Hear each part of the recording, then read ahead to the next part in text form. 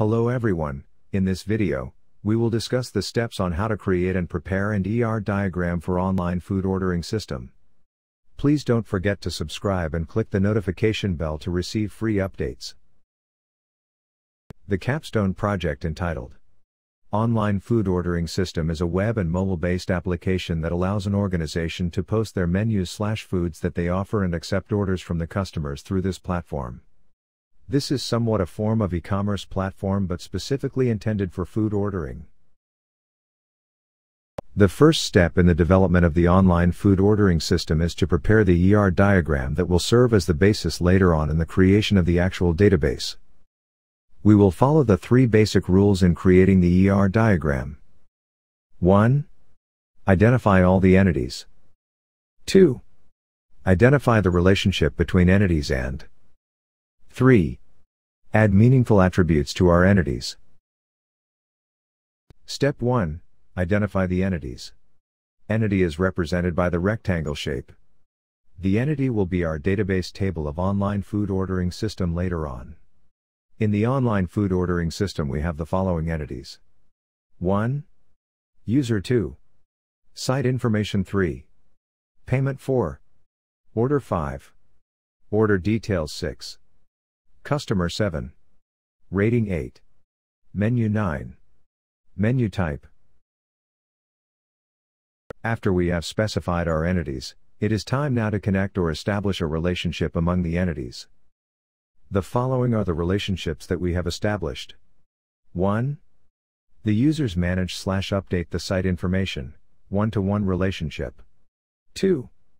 The user processes the orders of the customers, one-to-many relationship. 3.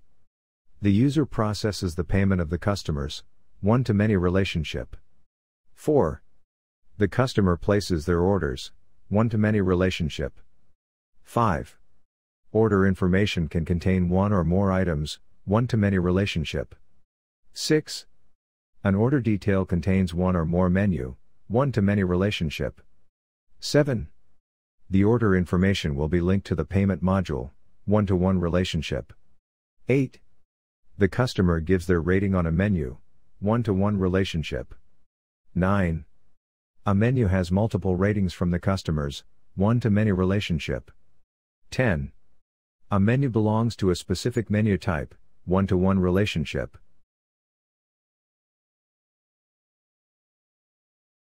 The last part of the ERD process is to add attributes to our entities. User entity has the following attributes. ID-primary key represented with underline.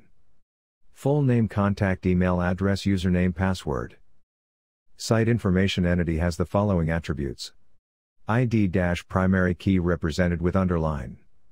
Name, description, contact info, address, user ID-foreign key, last update. Payment entity has the following attributes.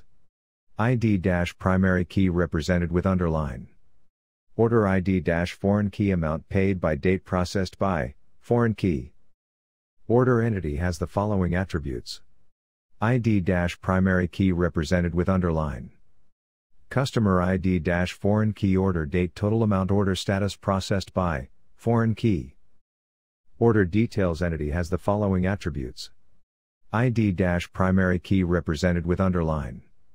Order ID-foreign key, menu ID-foreign key, amount no of serving, total amount. Customer entity has the following attributes. ID-primary key represented with underline. First name, last name, middle name, email, phone number, landline, profile image, username, password, account status.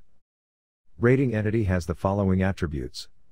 ID-primary key represented with underline. Menu ID-foreign key, score, remarks, date recorded, customer ID-foreign key. Menu entity has the following attributes. ID-primary key represented with underline. Name, price, type, ID-foreign key, image, ingredient, status. Menu type entity has the following attributes. ID-primary key represented with underline. Type, name, description. Note: all attributes with underline represents the primary key of the entity or table. The next step is to convert the plan designed on ER diagram into the actual database. Please search for the online food ordering system article which was already posted.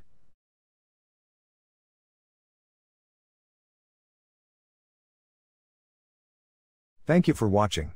For more free Capstone projects, ideas, and resources, please subscribe and click the notification bell to receive free updates on our channel. You may also reach us on our Facebook page and website.